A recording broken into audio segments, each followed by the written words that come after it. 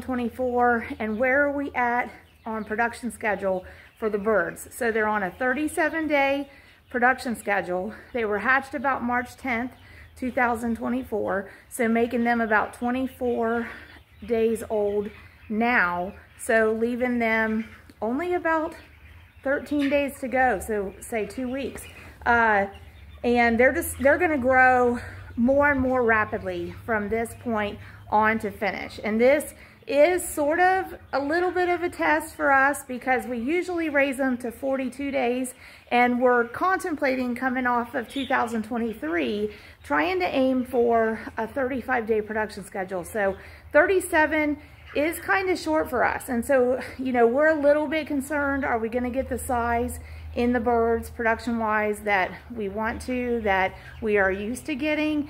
We hope so. That actually is a little bit easier to do when weather conditions are more favorable, but we've had mild weather. We're in rural Southeast Ohio, USA, and it's April. So when these birds started in March, we had some cold nights, had some cold temperatures, and that's always a concern because some of their energy, is diverted to all of their work toward thermoregulation, keeping their bodies a comfortable temperature. And we have supplemental heat lamps for that, but it's still a strain on the birds if the ambient temperature gets way out of the range that they want to be in where they're living. So in this video today, I'm going to talk about a couple of things, and actually just going to hit the basics on these couple of things because they're things that we're going to be talking more about over the next 13 days with this flock. We're going to go ahead and try to follow them each day with a video, take you clear to the end of production with them. And the topics in this video are things that we deal with all of production, but we have them more front and center during this last 2-week period of production. So going to take a look right at the birds, and it's about 50 degrees Fahrenheit outdoors.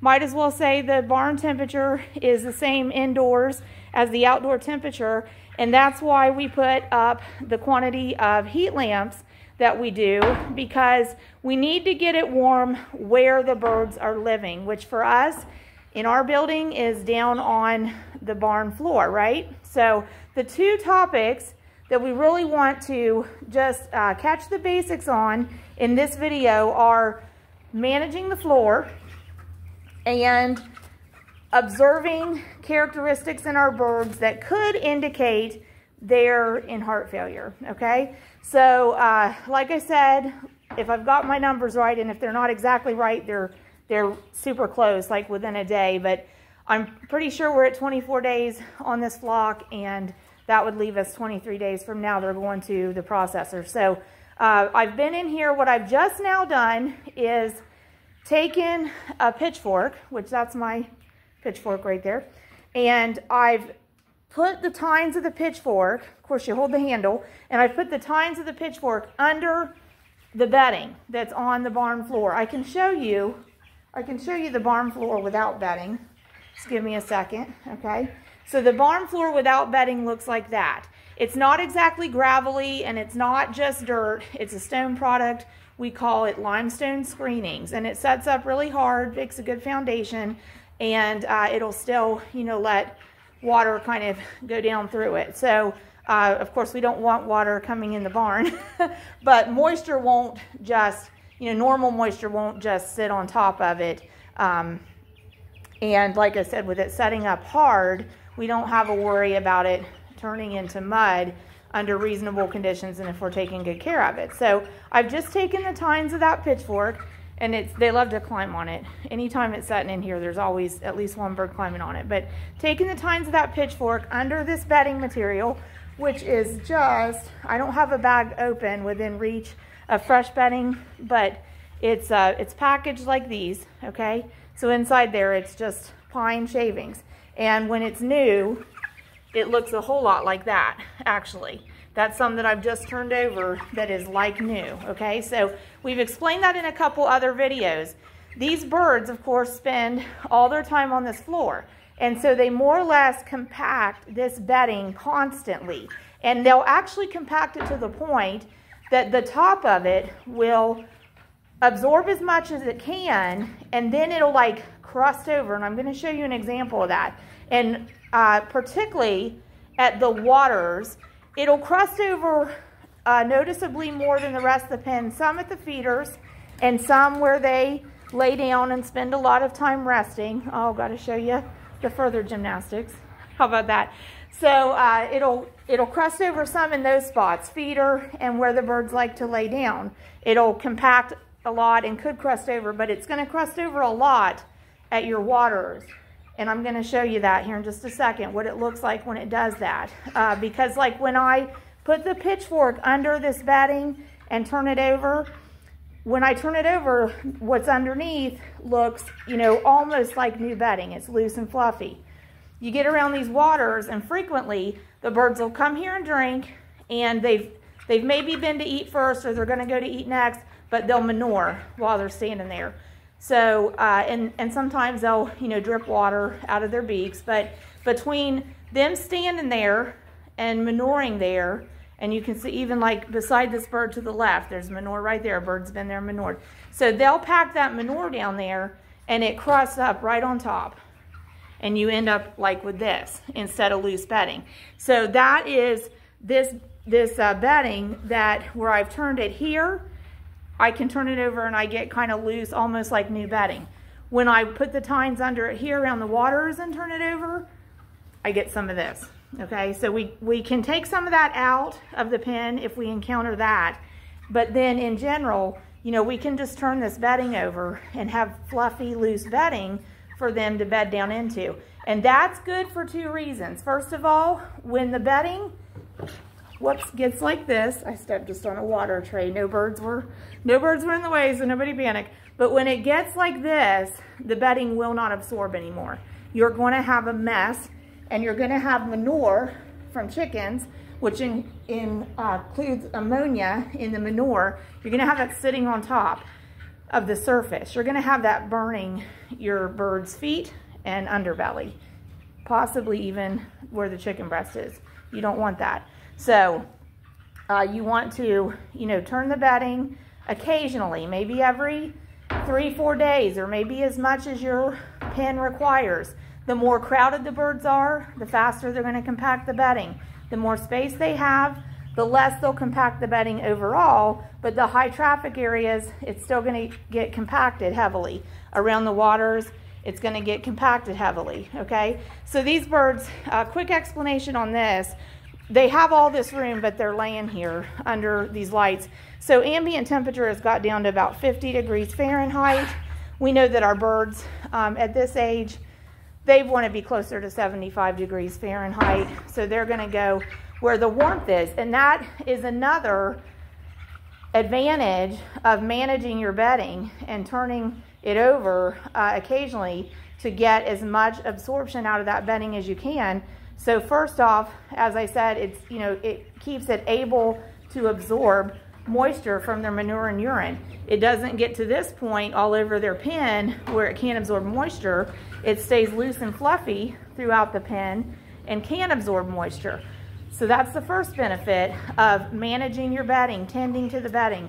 The second benefit is that it provides a little more warmth for your birds, because if it's not absorbing moisture and a lot of that moisture is staying on top, that feels chilly to your birds if, you know, the ambient conditions around their building drop and they're impacted by that.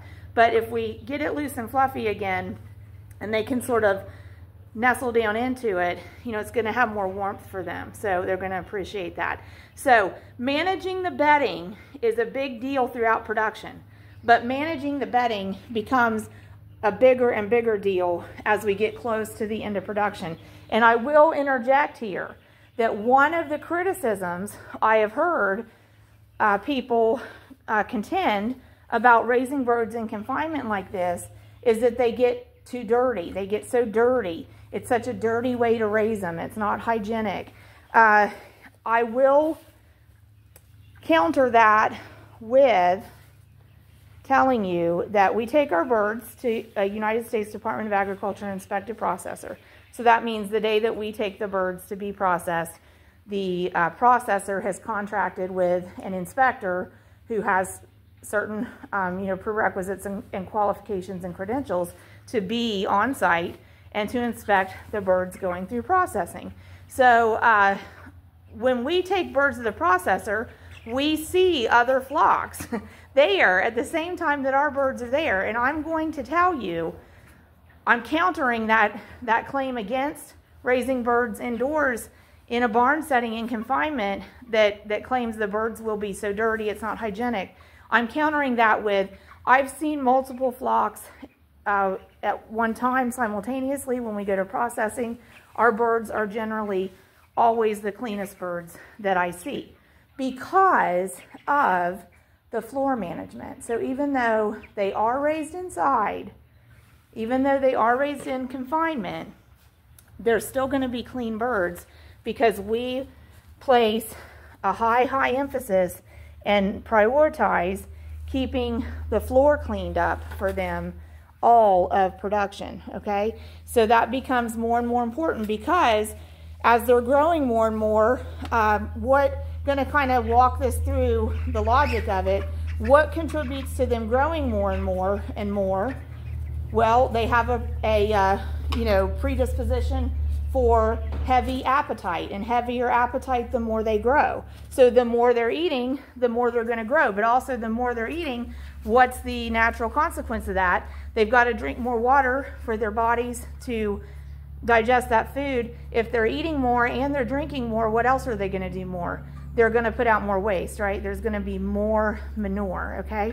So that's why I say as we get closer and closer to finish, managing the floor becomes a higher and higher priority. And there'll be more details of that as we go on, but the floor also and the bedding also affects the ambient temperature the birds are feeling because it will put off heat from having absorbed that manure. So it'll put off heat from that. And that's part of the reason we turn it, because after like 3 times turning it, we can kind of neutralize that. So the other thing Sid was going to talk about, when we start to see indicators in birds of like the heart failure, I'm going to try to hold the camera and unplug a heat lamp. I can't do it. So I won't be able to, well, I might be able to just move the lamp, okay? The thing is, you're getting the red lighting when I've got that here, but I'm going to move the lamp. I want to show you the bird that's like crouched there. So we've just observed the first of these symptoms today. I'm saying that bird is in heart failure. You see the fluffed up feathering, the strained look in the eye, the kind of rough look to the feathers, and definitely the excessive labored breathing. And it's not able to lay down. So there's probably fluid building up in the body cavity. And when it lays down completely to try to relax, that buildup of fluid in the body cavity causes respiratory distress, okay? So the buildup alone causes some respiratory distress. And then the more that bird would lay down and change that posture, it would increase that respiratory distress. So it's probably not going to lay down. It's also to the point of distress that it's probably not concerned with going to food or going to water. At some point, this bird's heart is probably going to give out on it. So I'm going to say, within 2 or 3 days, we're probably going to see this bird pass away from heart failure. If you did not notice the symptoms ahead of time, it would be very easy to happen onto a dead bird one day in your flock and say, oh, sudden death syndrome, and it just died and there was no indicator and it looked normal the whole time. Well, it probably had some of these indicators ahead of time. And actually, as it gets closer to death, you can't really see it, especially with the red light on it. But at this point, actually the skin is getting that darkened look, from the, well, I'm not going to pull the feather back, but if we could see the skin, what ends up happening is, from underneath the skin, there's a change in the coloring that causes the skin to look darker, maybe even kind of a bluish tint to a dark red. Not red like that, but kind of like a dark watermelon color almost. It'll get a blue tint, and not, we don't have enough brightness for you to see like on that bird. There's a healthy pale pink tone to that skin. It looks healthy. And as these birds get further into these heart failure symptoms, the actual coloring of the skin tone takes on a different hue. And that's always a giveaway too, that we've got a bird that really has had heart distress set in. I probably am going to move this bird over to the other side to the recovery pen, but it's not going to help it at this point. I don't think there's anything we can do to reverse that. So we're going to wrap this one up. Join us again, and God bless y'all, and we'll continue to take you through with this flock to finish